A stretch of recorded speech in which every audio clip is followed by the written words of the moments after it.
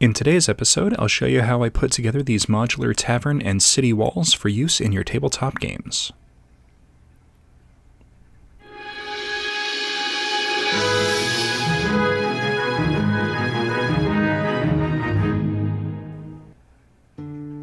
Alright, so for our materials today, we're going to be using quite a few things. We're using our Jenga blocks from the Dollar Tree, a jumbo-sized craft stick, some tongue depressors or medium-sized craft sticks, a few popsicle sticks,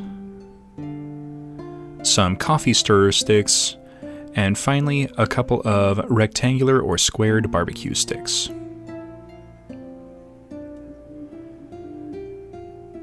Alright, so we're going to start things off by making a simple wall panel. So these pieces, the jumbo sticks here, are approximately 1 inch wide.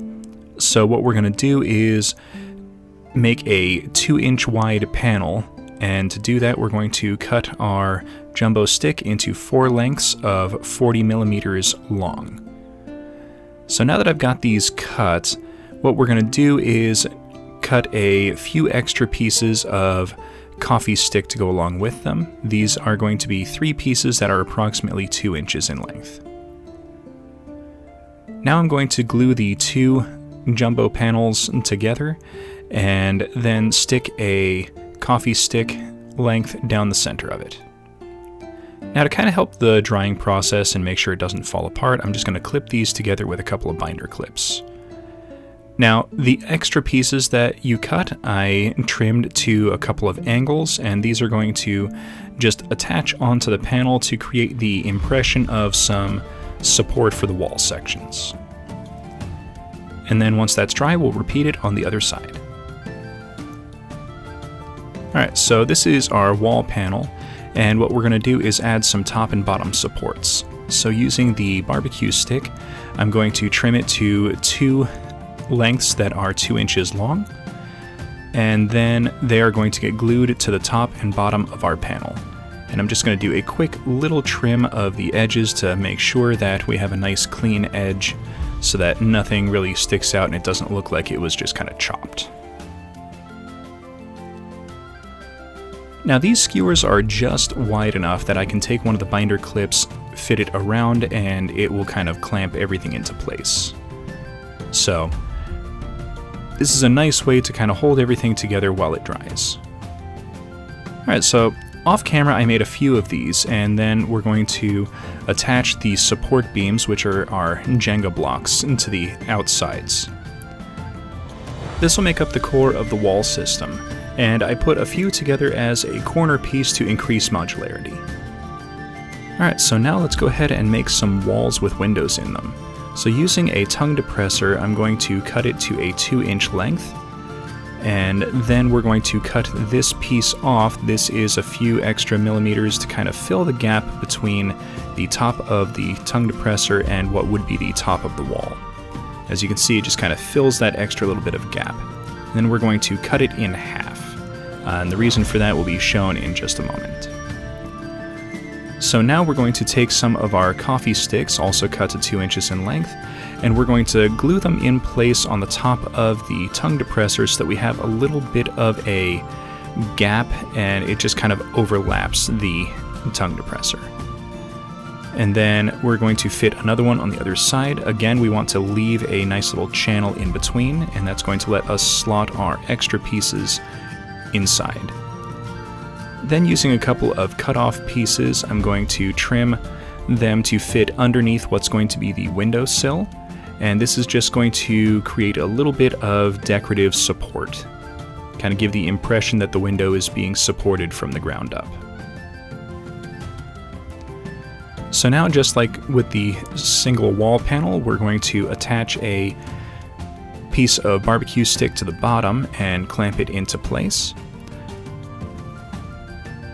And now to finish out the windowsill, we're going to continue the kind of channeled framing around the other edges by taking a few more coffee sticks and again leaving that overlapped gap, and just kind of do this on both sides of where the window is going to sit. This creates a nice little pocket that will hold the window in place at a later step. Alright, so here's what it's going to look like once it's fully dry. I did cut a barbecue stick to fit onto the top in a later step. So all that needs to be done to finish this panel out is attach the support beams to the sides, which I will do off camera. Alright, so now let's make a door for our door frame. So I'm taking a few little coffee sticks, which I cut to a length of 1.5 inches. I feel like that's a pretty good size for a standard door. Now I did take one of the sticks and split it in half down the middle. This is going to kind of make up for the side of the door that's going to have the hinge. So I'm going to clamp this in place and let it dry. Now once it's dry, I'm using a little bit of super glue, and I'm going to use a material that I forgot to mention at the beginning, a coffee straw, and this is just going to get stuck in place on the side of the door, and this is going to be our hinge. So then for the doorknobs or door handles, we're going to clip off the end of a decorative toothpick, use a little bit of wood glue, and then stick it on just slightly below the halfway mark. So now we're going to create our door frame using some popsicle sticks that have been cut to 2 inches and 40 millimeters, as well as some barbecue sticks that have been cut to the same length. Now to do this, I'm taking a strip of glue down the center of a barbecue stick and then attaching the popsicle stick in almost like a T, like a part of an I-beam. So after making a couple of those, I'm going to mark out where the hinge is going to go. So I want this about 1 millimeter away from where the wall supports are going to be, and just going to mark it for the top and bottom, and then using a little hand drill, I'm going to drill straight through on both pieces. So now I'm just going to attach the wall sections onto the baseboard, and then knock it over, stand it back upright, and then apply a little bit more glue onto the top, and then stick our crossbeam on. So here I've attached the side supports, and I'm just going to show you how the hinge is going to work. So we're going to slide a toothpick through, and using the coffee straw, there we go, simple door. So now we're going to apply some what I would call plaster to the wall sections. So we're going to make a kind of wall plaster paste. So I'm using some lightweight wall filler, or kind of like a gap filler that you can find at the hardware store, and I'm mixing a little bit of Mod Podge in with it, just to kind of dilute it and water it down a little. This is going to make it a lot easier to spread. I'm looking for a consistency kind of like a creamy peanut butter almost. Then it's just a simple matter of taking a old beat up brush and just kind of slowly spreading it into place.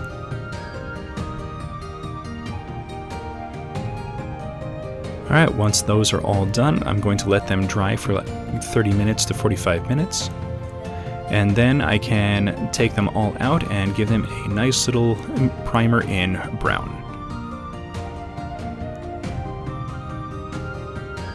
Alright, so now that everything's been primed, we're going to give it a fairly heavy overbrush in raw sienna. This is going to create our baseline wood coloration.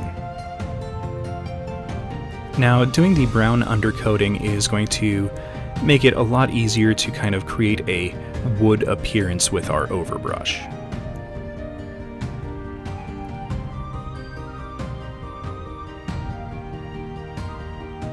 Alright, so now we're going to paint up our actual wall plaster, and to do that we're going to do 2 coats of unbleached titanium. This creates a kind of nice old rustic wall appearance. Now I am taking care not to get any on the wood, but if you have any little spill over, it's not super noticeable. Once that's done, we're going to do a kind of light to medium dry brush of warm gray. Any kind of gray will work for this. It just kind of gives a nice weathered appearance and kind of helps the whole piece look aged and worn.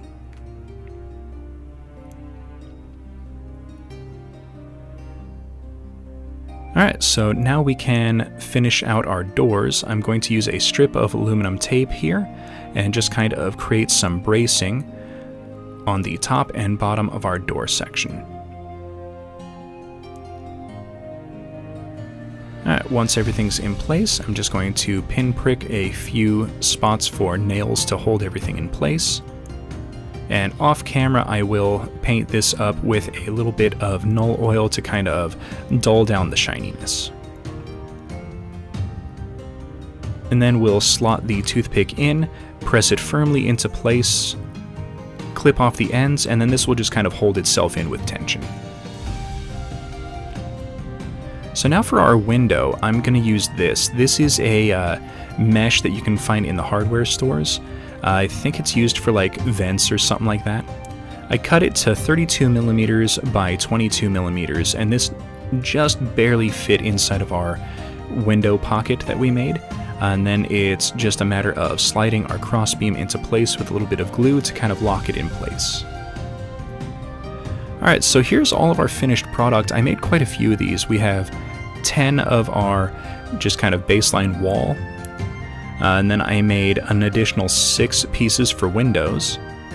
These are going to be great for kind of creating entry points for buildings and areas where light would be coming in. And then 6 corner pieces. This will help me make one large building or multiple small buildings if I need to. And then finally, 4 doors to kind of round everything out. This will let me make a few extra rooms or a couple of doorways into the buildings. Alright, so this was an interesting one. This actually took me a few days to put together, but the end result is going to save me a ton of time on the table, and I can't wait for my players to be able to interact with these. So thank you all for watching. Please hit that like button, subscribe for future content, comment in the comment section, and be sure to come back next week where I build something that's a viewer request.